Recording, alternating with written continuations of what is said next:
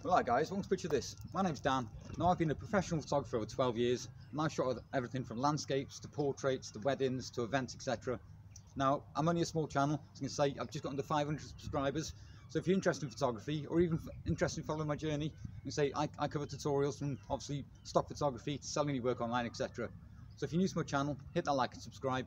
But on that note, we're just going to get straight in.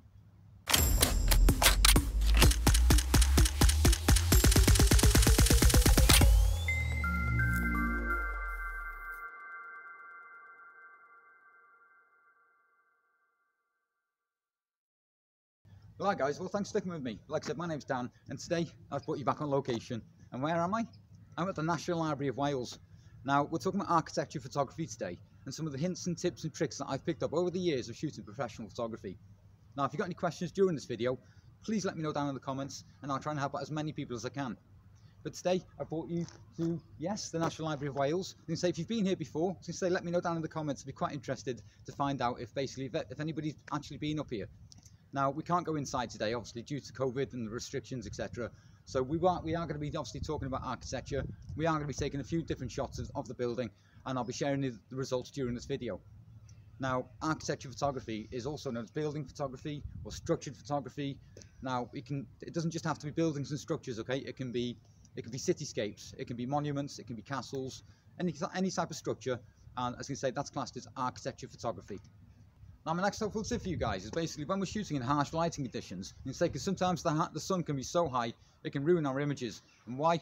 Because the sun can obviously play havoc with the camera, and what will happen, our images will start coming out overexposed and too bright. Now, if that's what's happening, bring a polarizing filter with you, okay? Because that's going to knock back a lot of those harsh lighting conditions and that glare, and it'll remove some of those shadows so you can improve on your photography. Now, when shooting any type of architecture, whether or not that's the National Library of Wales or you're shooting a monument or a castle, for instance, okay, we don't want to just be thinking about the building as in a whole, okay, because at the end of the day, there are so many other details you can pick up when looking at the buildings, okay, so we think about the windows, we think about the shapes and the leading lines, etc. So be creative and think about the angle you're taking it on and think about different perspectives when shooting any type of photography. So change your angle and shoot from side on, straight on, and as I say, when we shoot low down, we can create depth. When we shoot high up, we can obviously pick up the size of the building, for instance. So when we're out there and we're taking a number of different shots, don't just think about just one or two pictures of the building. Think about different angles and different perspectives. Now, when shooting any type of architecture, we want to ensure basically we've got natural lighting or at least decent lighting. Because if we haven't, we're going to say our image is going to come out underexposed. And what's underexposed? They're too dark. Overexposed? Too bright. Now, it doesn't really matter if you're shooting a structure or a building or a monument or a cityscape. You can say if you come out at different times of the day to shoot the same thing, you're going to end up with different results. Same as if we come out at first thing in the morning to last thing at night or mid-evening. We're going to see things differently all the time because the conditions change. So don't be afraid to get out there and try different things, okay? Now, when I can shoot different, obviously, monuments and buildings and street photography, etc., always think about your perspective, think about different angles and try and be as creative as you can. As I say, if you've got any questions regarding architecture, please let me know down in the comments below and I'll try and help out as many people as I can. Now, you're probably all wondering, where is the images used for architecture? Well, they're used for brochures, they're used for leaflets and websites and promotional material.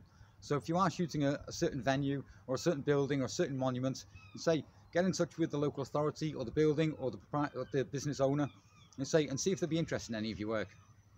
Now, my next helpful tip for you guys is basically don't forget to include people with your architecture, because obviously architecture wouldn't be there without people there as well. So we're going to say don't be afraid to capture people there. It creates a sense of movement.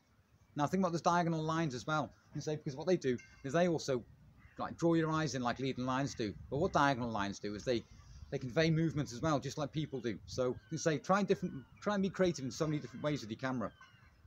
Now, like I said earlier on in the video, architects know the importance of leading lines and shapes and structures, okay? So use those to your advantage and try and pick up on the building as a whole, like I said earlier on, and some of the small details around the edges.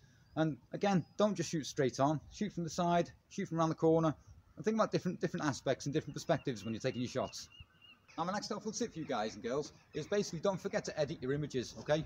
Because what we can do, we can increase the awareness of the building and bring out some of the details, obviously, in editing. But what we don't want to do is remove any of those details, because architecture is all about picking up those fine little details and not just the building itself. So go out there, try Snapseed, try Lightroom, and see what works and what doesn't. And say, because how I edit an image and how you edit an image is going to be totally different, because we see things differently. Just the way when we take a picture, I'll take it differently to the way you take it. But again, everybody's different in their own creative way. Now, my next helpful tip for you guys is basically when we're shooting any type of architecture or structure, we don't want to be just thinking about obviously one particular aspect of it, okay? Because I said we don't want the images just to look aesthetically pleasing and graphic, okay? What we want is to show some structure and dynamics to the building or the structure you're trying to capture. Now, if you've got any questions regarding architecture, let me know down in the comments below, and I'll try and help out as many people as I can. And say, if you're new to my channel, or you're getting into photography, or you're a budding photographer, hit that like and subscribe. But on that note, we're going to be leaving it there and say, I'll see you in the next one. But let's stay home, let's save lives and protect the NHS. And I'll see you in the next one. But thanks for watching.